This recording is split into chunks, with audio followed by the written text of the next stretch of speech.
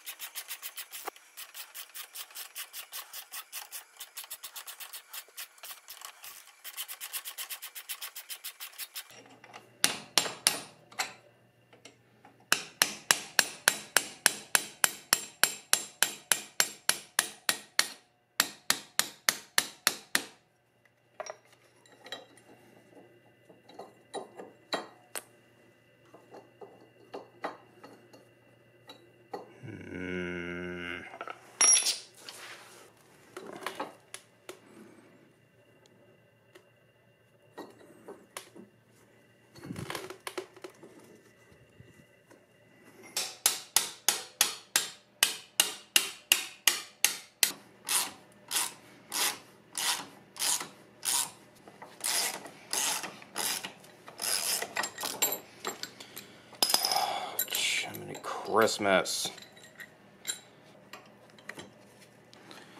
Got all that just because I put this on the wrong side.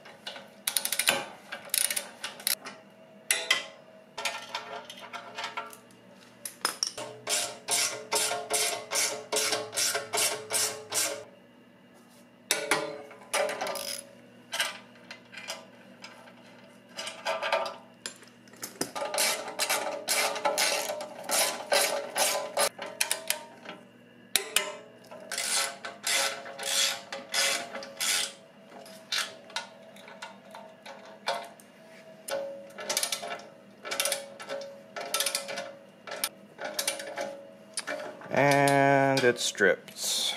Great.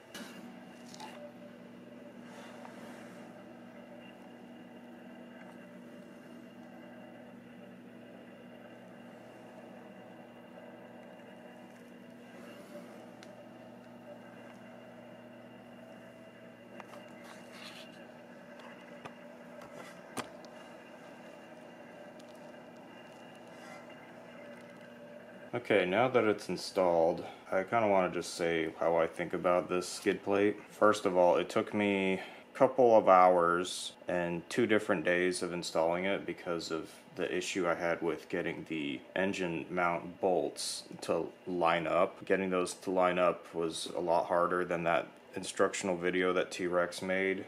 For them, they just bolt went right in, no problem. For me, you saw I had to use a pry bar to wedge the engine to line up with the holes, so that was kind of an issue.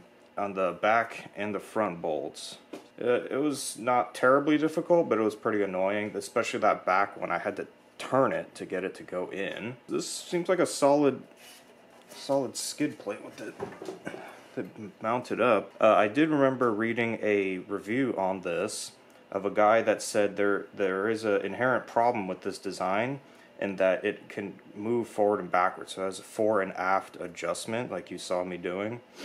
And what the guy suggested is mounting something on the back to where the center stand would go to not let it move forward and back. Because if something really hard hits the front, high rate of speed, this whole thing's going to shift backwards because there's nothing holding it. It can swing back and forth. So that might be something I'll look into. I just want to see how this does on its own before I modify it. This is a really nice, thick 4mm piece of, it's steel because my flashlight was magnetic and I could stick it to it. I kind of like it so far. What I really like is this up here. This goes really high up. Something that I was worried about is when riding, all this stuff gets kicked up by the front tire, and it gets way up here into the radiator fan. And I've read some people have issues where dirt and stuff gets up into their fan, it stops spinning, and then they overheat. So I wanted a skid plate that goes up as high as possible to deflect as much crap coming off the front wheel. Something nice and thick, makes oil changes easier with this handy cover up here and a nice open hole for the oil to drain out of. I'm going to do an oil change on this because I kind of need to, and I want to see what it's like. As somebody who wants to own one of these with this bike and this skid plate, what an oil change would be like.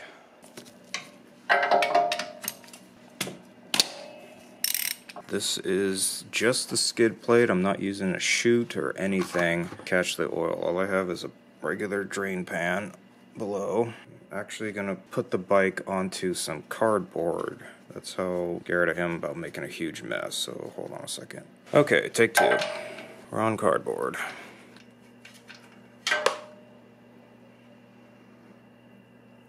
Okay, that's not bad. It's really not bad at all. A little bit got caught, which that's to be expected. But it's really not that bad. I was expecting it to be going through all the other holes down there. Okay, now it's kind of going And now it's starting to go where it's not supposed to go. It's coming out that back hole there.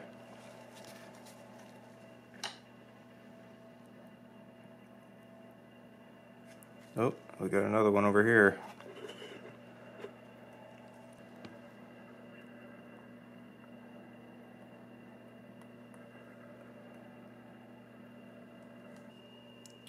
Oh yeah, it's pooling up pretty good inside there. Alright, it's already making a humongous mess, so I'm just gonna block this off, which is kind of hard.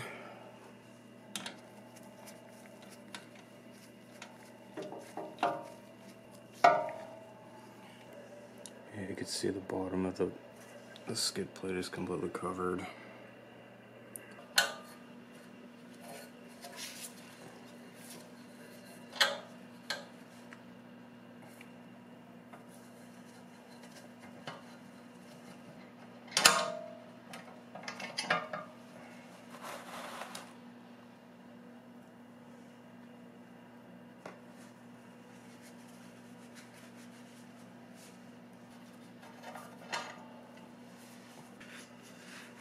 Alright, let's try that oil filter. Yeah, it can actually reach up here. It's hard to get leverage on it though. I think my filter wrench is too big for a motorcycle filter.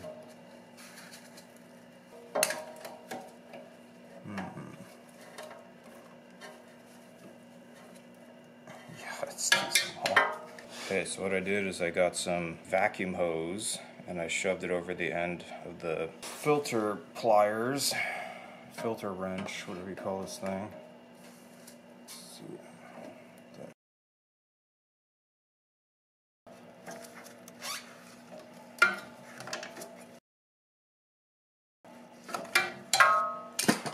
Ugh, finally.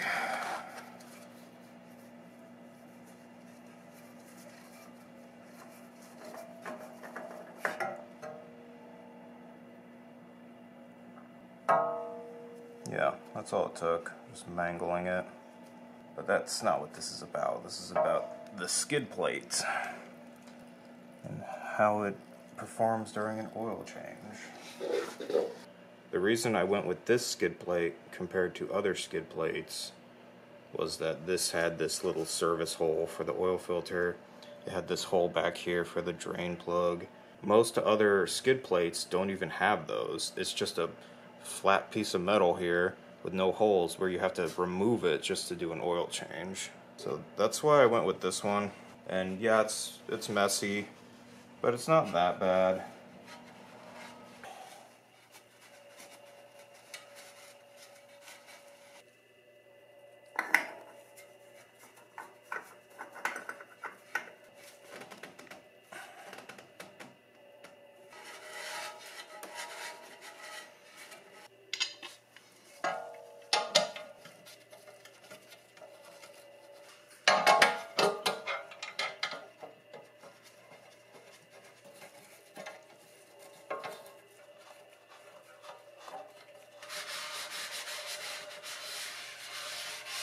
Alright, so that's what it's like to empty the oil. The filling, it doesn't really have to do much with the skid plates, but since I didn't need to do an oil change, I think I'm just going to put this right back in.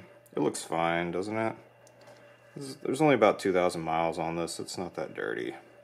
And that's just seasoning, so don't worry about that. And go right back into the engine.